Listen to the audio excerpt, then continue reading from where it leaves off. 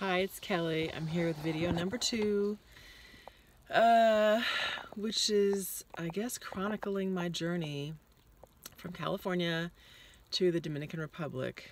We're set to leave, we meaning my son and I, my son's 8, we're set to leave in 3 weeks and a day.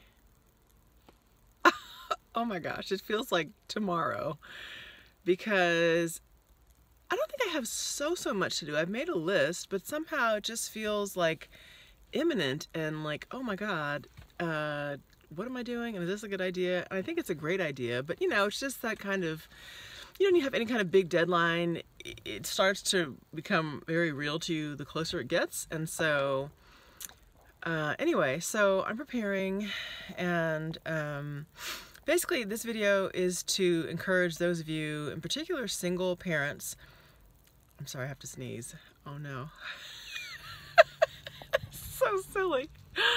Single parents who are wanting to do something amazing and bold and take a risk. Be a risk taker in life, people.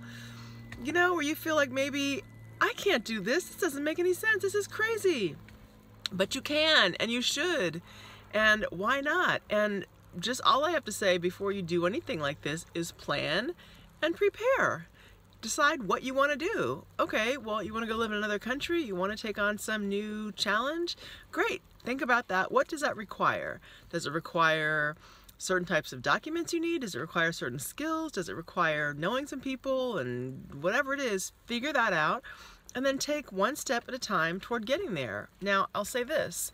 Plan and prepare, but also recognize that if you wait for every single thing to be perfect and every single thing to make sense, you'll be waiting, right? Someone told me that recently when I was thinking about making this move. She's like, Kelly, if you're thinking that it's all gonna line up and be just so easy, think again, right? So I'll say this, I have a job. I'm gonna be teaching at a little bilingual school on a beautiful coastal town by the Caribbean, you know, white sand, clear blue water, all that stuff.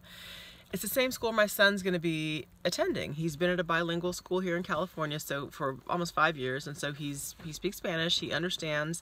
I speak Spanish.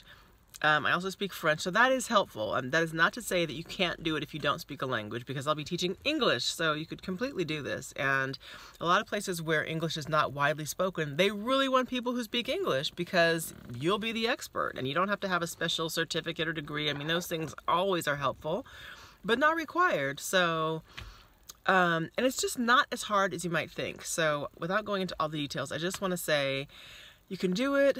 I was sort of somewhat paralyzed the past couple days and had a headache, and you know, so you'll have those days too where you feel like, oh my God, this is nuts. But you can do it. So keep on. I'll check back in later and let you know about the progress. Bye.